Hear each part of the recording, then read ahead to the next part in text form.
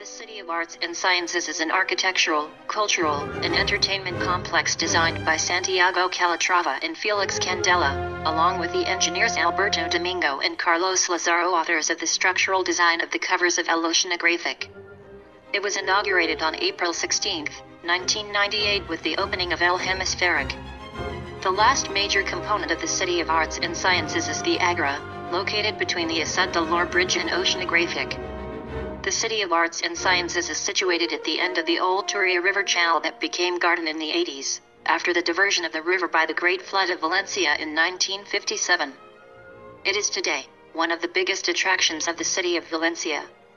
Today is one of the most important buildings in spectacular modern art world.